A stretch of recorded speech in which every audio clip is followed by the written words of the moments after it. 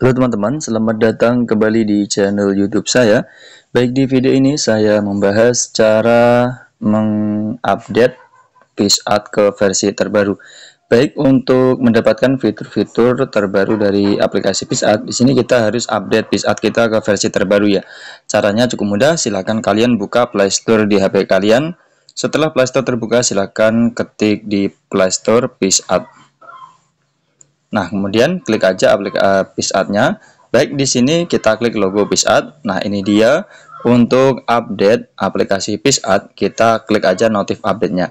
Namun sebelumnya pastikan di sini kita masih memiliki kuota internet aktif ya.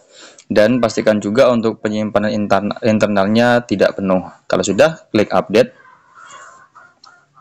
Nah, di sini sudah mulai mendownload aplikasinya ya teman-teman. Kita tunggu sebentar. Baik, proses downloadnya selesai, tinggal install. Install itu pemasangan aplikasi ya.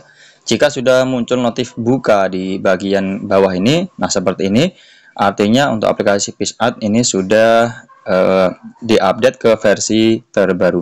Baik ya teman-teman, mungkin itu saja yang bisa saya bagikan. Mudah-mudahan bermanfaat. Terima kasih sudah menonton dan sampai jumpa di video saya selanjutnya.